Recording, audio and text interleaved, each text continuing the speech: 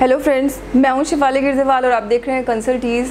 अभी हम लोग डिस्कस करेंगे GSTR1 में जो इश्यूज़ आ रहे हैं, साथ में कुछ कन्फ्यूज़न और कुछ क्वेश्चंस जो कॉमन है काफ़ी सारे लोगों के, जो मेरे को अक्सर लोग फ़ोन पे या मेल के थ्रू पूछ रहे हैं, तो वो मैं रिजॉल्व करने की कोशिश करूँगी इस वीडियो के थ्रू।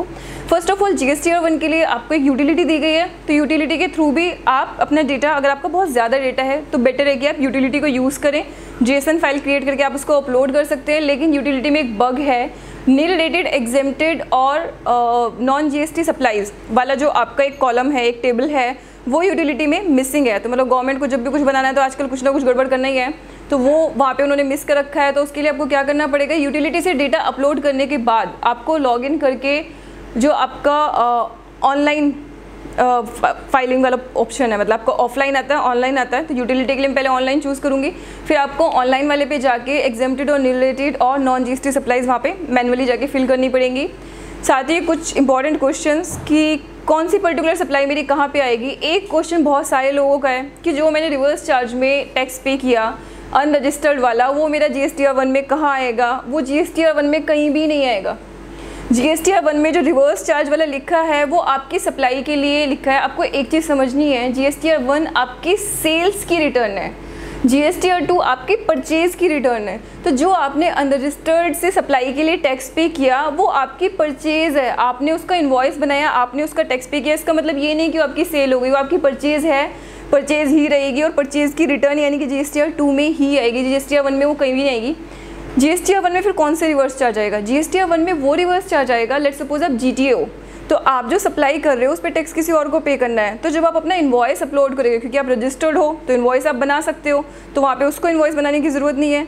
तो जब आप इन्वॉइस अपलोड करोगे तो आप रिवर्स चार्ज पे टिक कर दोगे, जिससे वो टैक्स लाइबिलिटी आपकी टैक्स लाइबिलिटी में ऐड नहीं होके आपके रिसिपिएंट की टैक्स लाइबिलिटी में ऐड हो जाएगी। तो वहाँ पर रिवर्स चार्ज का मतलब सिर्फ इतना ही है। लेकिन ये आप गांठ मान लो कि आपको GSTR1 में सिर्फ अपनी सेल्स दिखानी है और GSTR2 में आपको सिर्फ परचेज़ दिखानी है।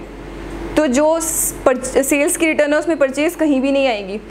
GSTR2 में अगर आप देखोगे तो वहाँ पे उन्होंने अनरजिस्टर्ड से परचेज़ के लिए स्पेसिफिक एक टेबल दी है, वहाँ जाके अपने डेटा फिल कर सकते हो। लेकिन GSTR2 को भी फिल करने का कोई फ़ायदा नहीं है। ऑटो रिफ्लेक्ट तब तक नहीं होगा डेटा जब तक आपकी 5 तक सारी GSTR1 फाइल नहीं हो जाती। तो अभी आप लोग कंसंट्रेशन अपने GSTR1 पे ही रखें। साथ में अब एक और क्वेश्चन राइज होता है कि जो मेरी प्योर एजेंट वाली सप्लाई है, in capacity of pure agent, वो मुझे कहाँ पे दिखानी है। मेरी पर्सनल व्यू ये है कि प्योर एजेंट वाली सप्लाई आपको कहीं भी नहीं दिखानी, क्योंकि वो सप्लाई ही नहीं है। बहुत सारी सप्लाईज़ हैं हमारी GSTR1 के अंदर, नॉन GST सप्लाई भी है, out of the preview of GST है, वो हमें नहीं दिखानी होती है। लेकिन जो हम in capacity of pure agent करते हैं, वो मैंने किसी के बिहाफ पे पैसे दिए और उससे बस ले लिए, तो वो इन इटसेल्फ सप्लाई की डेफिनेशन में कहीं फॉल ही नहीं करेगा। तो प्योर एजेंट वाला, अगर आपको कोई इन्वॉइस है, किसी इन्वॉइस पे आपने in capacity of pure agent दिया, आई एक्सपेक्ट कि जब मैं प्योर एजेंट बोल रही हूँ तो ऑल ऑफ यू अंडरस्टैंड कि जो बाकी प्रोविज़न है प्योर एजेंट के लिए वो सब आपको समझ में आते हैं, और आपने उसके बेसिस पे ही अपने प्योर एजेंट की सप्लाईज़ को डिसाइड किया है कि अच्छा ये मेरी in capacity of pure agent है। तो वो आपकी रिटर्न में कहीं भी नहीं आएगी, क्योंकि वो सप्लाई है ही नहीं। देन अगेन एक और क्वेश्चन राइज होता है कि जो मेरे इंपोर्ट एक्सपोर्ट हैं वो किस तरीके से मुझे दिखाने हैं। GSTR1 में सिर्फ आपके एक्सपोर्ट्स आएंगे, क्योंकि इंपोर्ट अगेन आपकी परचेज़ है, वो फिर आपकी GSTR2 में जाएगी। GSTR2 में GSTR1 जो दूसरे लोगों ने फाइल किया है, एक तो उससे ऑटो कंपाइल होकर डेटा आना है, तो वो आपको 2A में दिखाई देगा। 2A में दिखाई देने के बाद आपकी परचेज़ जो आपने अनरजिस्टर्ड से की है, जो आपने इंपोर्ट किए, यानी कि जहाँ पे आपका सप्लायर रजिस्टर्ड नहीं था GST में, तो वो कभी रिटर्न फाइल नहीं कर सकता, तो आपको डेटा कभी ऑटो पॉपुलेट हो ही नहीं सकता था। वो सारी की सारी परचेज आपको GSTR2 में खुद डालनी पड़ेंगी, इनवॉइस नंबर सब कुछ आपको खुद डालना होगा। साथ ही GSTR1 के अंदर एक इंपॉर्टेंट फील्ड है जो देना है, जो शायद पहले नहीं था जब इन्होंने डेमो दिखाया था, जो इनके पहले प्रोटोटाइप्स आए हुए थे। अगर आपकी डेबिट नोट और क्रेडिट नोट है तो आपको अपने डेबिट नोट क्रेडिट नोट की डिटेल्स जो है वो भी आपको पर डेबिट नोट और पर क्रेडिट नोट वाइज देनी है। तो वहाँ पे भी शायद आपने पहले कंपाइल नहीं की होंगी, तो वो डिटेल्स भी आपको डिटेल में कंपाइल करनी पड़ेगी। So these were the quick updates related to the GSTR1। अच्छा, एक इंपॉर्टेंट पॉइंट, जिन लोगों को 1.5 लाख से कम सप्लाई है, क्योंकि गवर्नमेंट ने कहा है कि जिनकी 5 करोड़ तक है, 1.5 करोड़ से लेकर 5 करोड़ तक, उनको 2 डिजिट देनी है HSN कोड की, जिनकी 5 करोड़ से ऊपर उनको 4 डिजिट देनी है।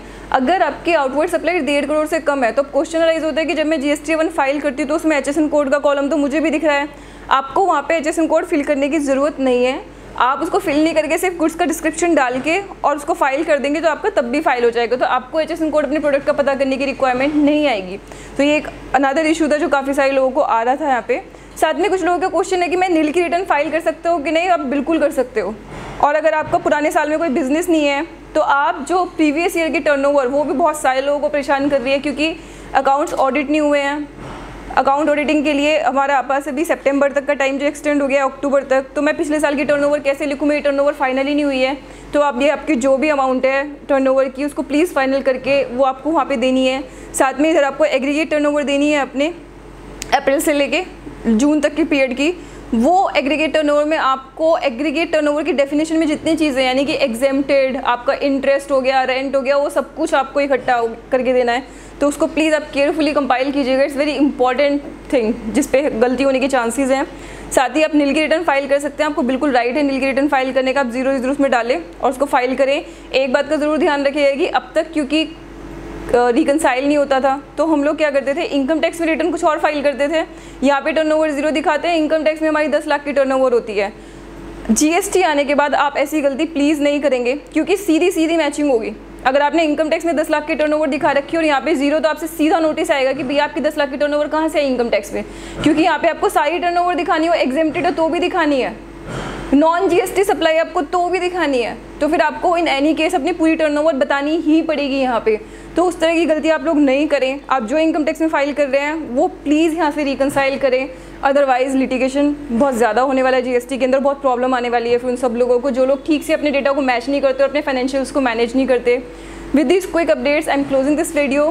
प्लीज़ हमारे ट्विटर चैनल को आप लोग फॉलो कर सकते हैं। अपने क्वेश्चंस, अपनी क्वेरीज आप वहाँ से पूछ सकते हैं। और ट्विटर पे क्विक अपडेट्स क्योंकि आते हैं, जैसे नोटिफिकेशन आते हैं हम लोग कोशिश करते हैं कि हम हाथ के हाथ आपके लिए उनकी अपडेट्स लेके आएँ। Thank you so much for watching this video and please subscribe to our channel.